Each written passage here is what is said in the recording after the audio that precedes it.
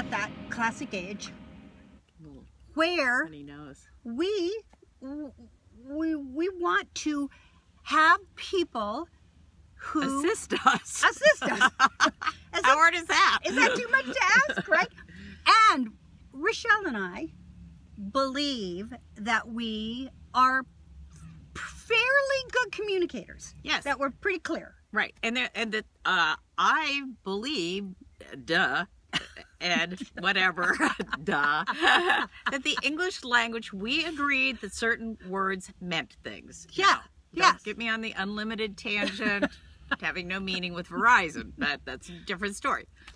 We think certain words mean certain things. Like no means no, I don't want you to do it that way.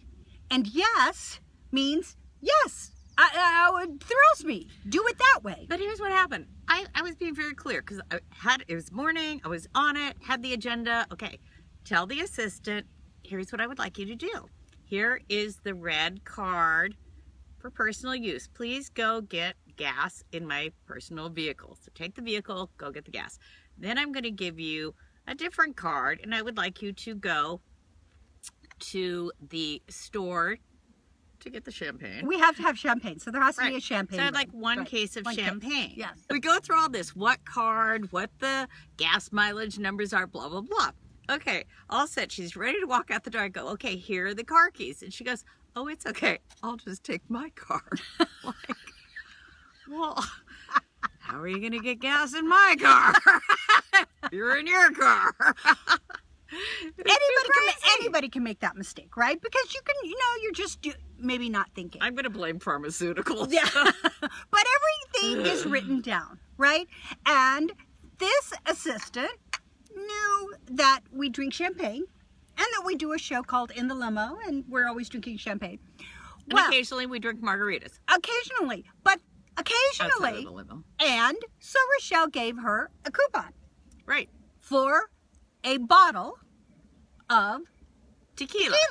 For the margaritas. Of tequila, one case of champagne. Right. Which she thought she communicated that very. I wrote it. It was written down. Okay. She believed she not only said it, she wrote it. What did she come back with? Then she comes back, okay, with the car. Okay.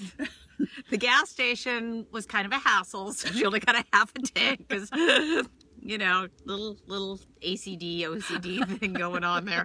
Okay, so then I said, well, let's just get the champagne out. Let's take half the champagne in the office and half will go home. And she goes, well, what do you want to do with the case of tequila? Now I have a case of tequila. These aren't small. My God. These aren't small. I said, well, I guess the logical thing is start planning a Cinco de Mayo party. That's all I Now, start planning a Cinco de Mayo. So this is like everyday life. Get ready to be invited to the Cinco de Mayo tequila party. So do you all try to have people assist you in life? I mean, it's if you crazy do, stuff, and you gotta have great stories. Yes. What are your secrets?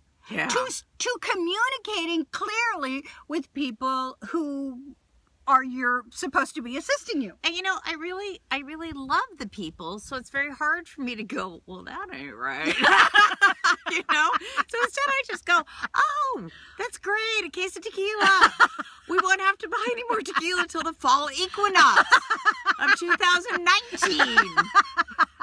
And I've got a bad rap on this tequila thing, so it looks bad that now I have a case of tequila hanging around. It's just not right. Not right. Just not right. Anyway.